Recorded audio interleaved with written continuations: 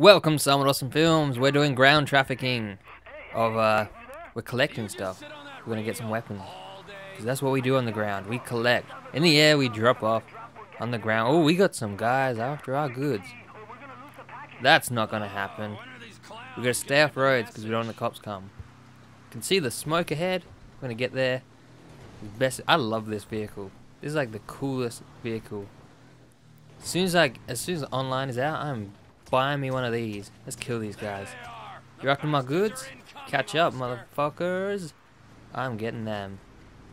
I'm gonna get them guns, and then I'm gonna use them on you guys. And there it is. The little parachute comes in. Cha-ching. Let's go. Probably not the best way to go. Alright, we're gonna have to kill these guys because it looks like we're stuck here. You guys want some of this? It's Trevor time, bitch. Got my nice AK. Pop, pop. There we go. Just like that. That's what they get. And we hid the bodies behind the barn. Odds are no one will ever find them until they check there and find them, because they'll see a ute with its lights on and be like, that's crazy. What's going on here? And they'll find the dead bodies. And then they'll freak out. Call the cops. Cops will come. TV show starts. Everyone like watches it.